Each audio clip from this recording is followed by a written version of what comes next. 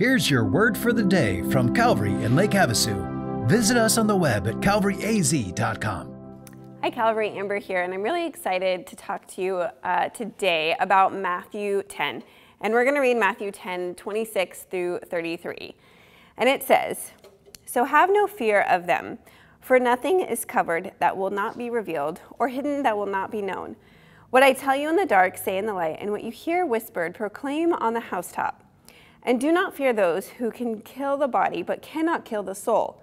Rather, fear him who can destroy both soul and body in hell.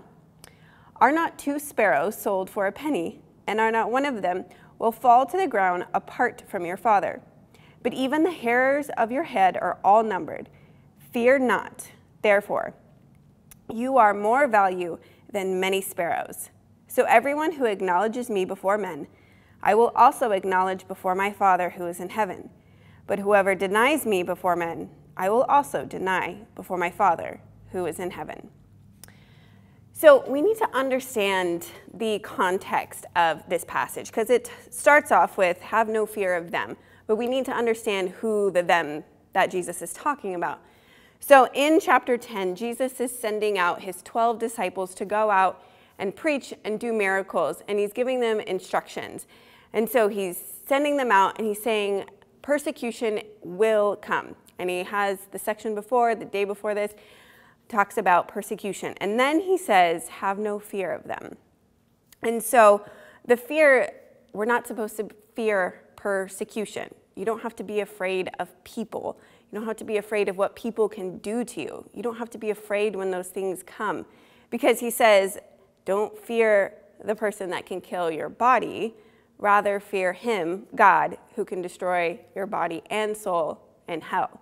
And so there's persecution going on in the world right now, every single day. It's just not a reality for us right now in America, but it is all around the world. So this is a verse that people can cling to all around the world every single day as they face persecution for believing in Jesus. They can choose to trust God and fear him, God, who is Lord of Lords and King of Kings. He's the creator of the whole universe, the sustainer of our life, and our Savior for all eternity.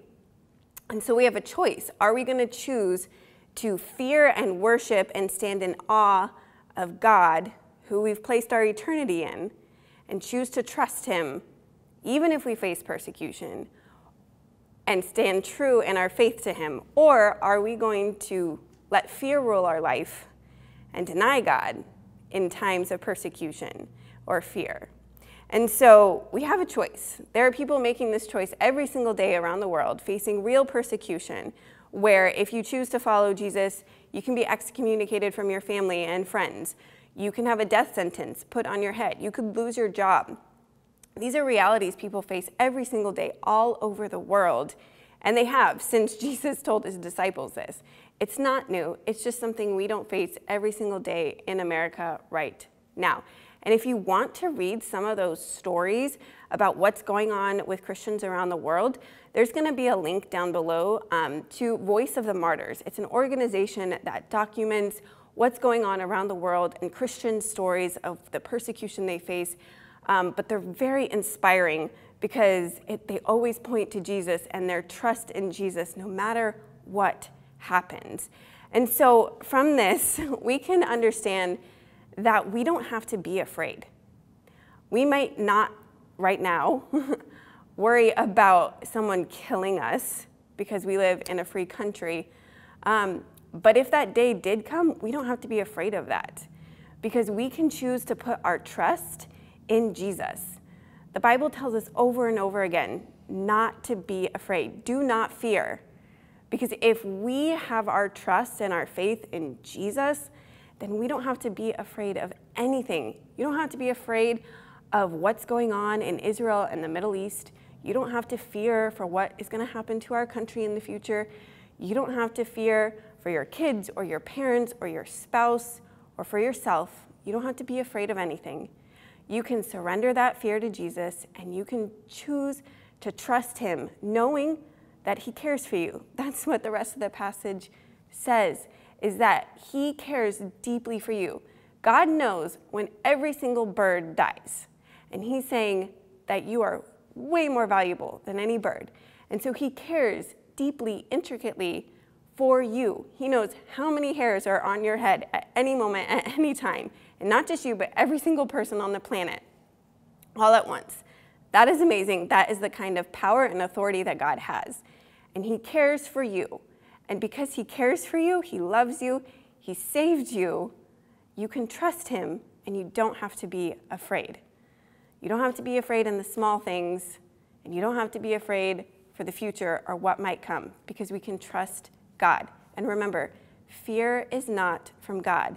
That's what I have to remind myself anytime fear creeps in, whether it's my hypochondria coming in and saying that I'm going to die from something, or me worrying about my kids, or anything else. I have to stop and remind myself, fear is not from God. He tells us not to be afraid. And so I can choose to trust God and surrender that fear and walk in faith, and I hope that you can too. So remember, God loves you, he is with you, he has saved you, and you can trust him, and you don't have to be afraid. Hope you have a great day, Calvary.